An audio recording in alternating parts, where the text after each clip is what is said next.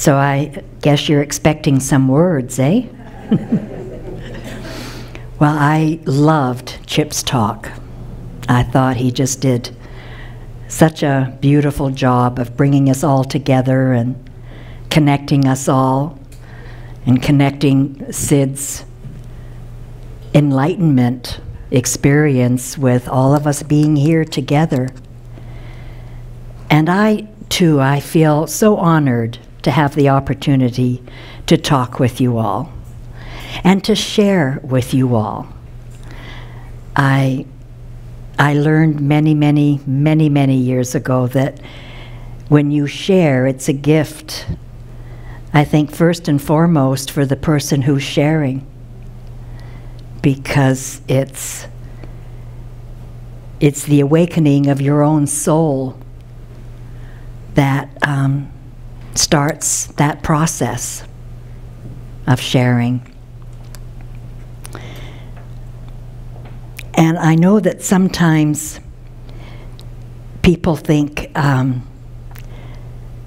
don't know if I've got enough training or if I can articulate the principles or if I can do this or that.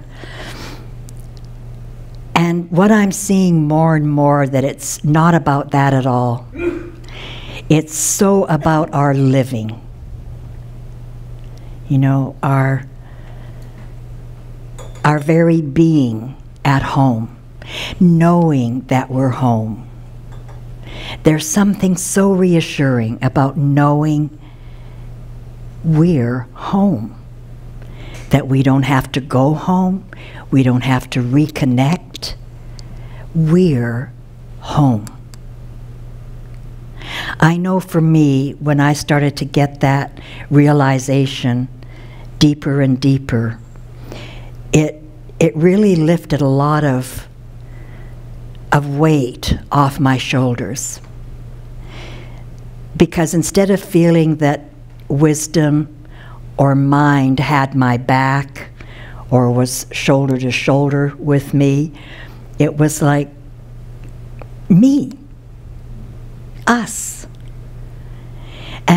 And I love that as we come to know that we are the principles in action. That's what home is. Home is knowing we're the principles in action. That the principles are living truth within us. And there was a point, I don't know, maybe 2-3 months ago, where again I realized a little more fully that I am mind. You are mind. Everybody on this planet is mind, divine mind. I am consciousness.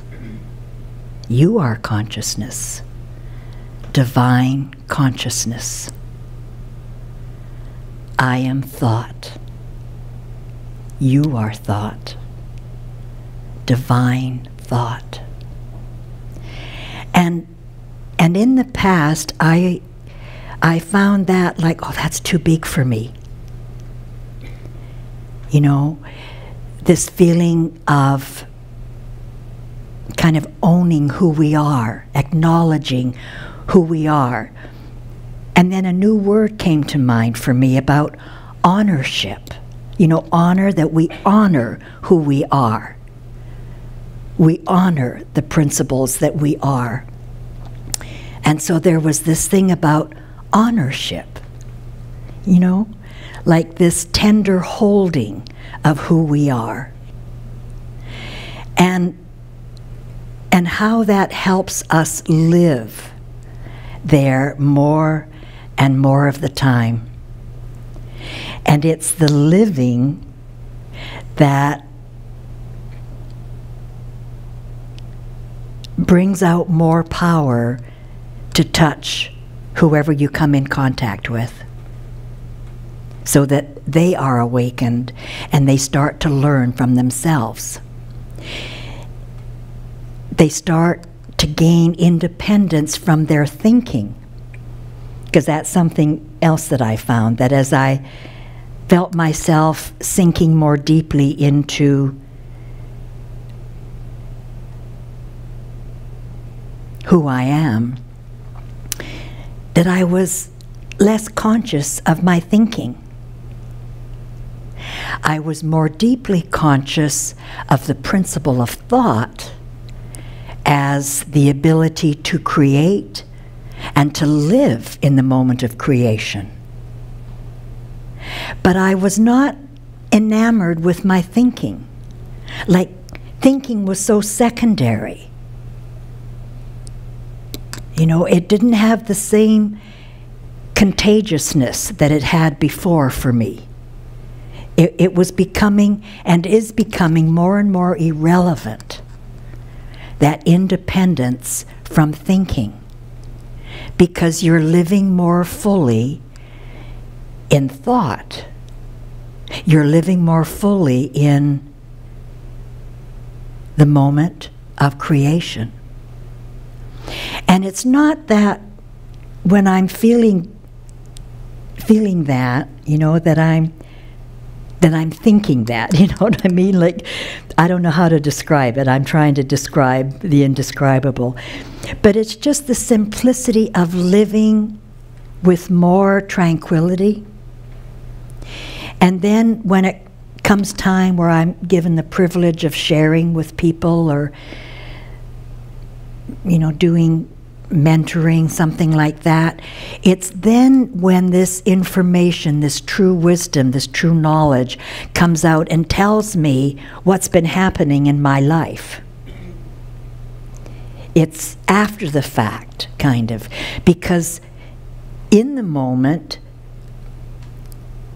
you're just in the moment, living and enjoying whatever it is you're doing.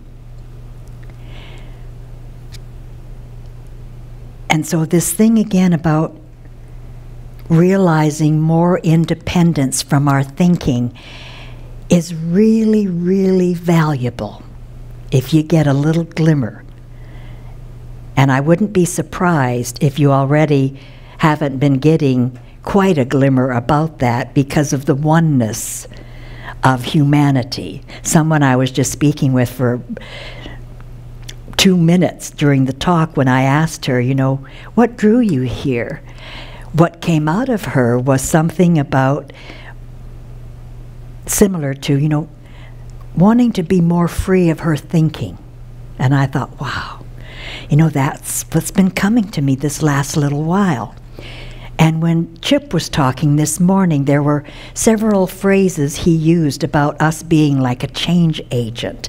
And I thought, wow, you know, I woke up this morning and that original thought for me crossed my mind. And it showed again kind of the oneness of humanity, that we're all one in these principles, in this consciousness. Creative, spiritual intelligence, mind. That's who we are. And I find that so fascinating because we're our best educator, bar none. Bar none. I know it's wonderful and I appreciate so much that you've come here to the school, but you're still the educator. You still have a choice whether or not you hear anything from us or from each other. It's still your choice. And bottom line, when you do hear something, it's your own hearing. You're hearing yourself.